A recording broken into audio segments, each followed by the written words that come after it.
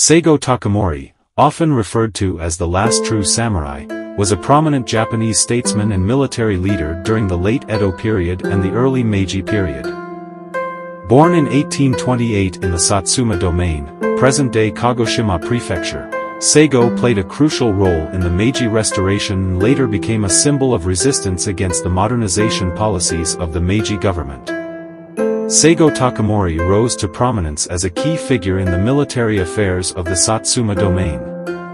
He played a pivotal role in the overthrow of the Tokugawa shogunate during the Boshin War, 1868–1869, which marked the beginning of the Meiji Restoration.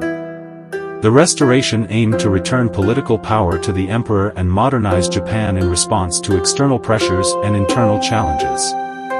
Despite his contributions to the establishment of the Meiji government, Saigo found himself at odds with the direction the country was taking. The new government, led by Emperor Meiji, pursued a policy of rapid westernization and modernization, including the abolition of the samurai class. Saigo, deeply rooted in traditional samurai values, felt a growing disillusionment with the changes that were transforming Japan. The turning point came with the Satsuma Rebellion, 1877, also known as the Seinen War, in which Saigo led a revolt against the Meiji government. The rebellion was sparked by a combination of factors, including discontent with the government's policies, economic hardships, and the perceived betrayal of samurai values. Saigo Takamori became the charismatic leader of disaffected samurai, farmers, and others who opposed the government. The conflict culminated in the Battle of Shiroyama, a dramatic and tragic confrontation in September 1877.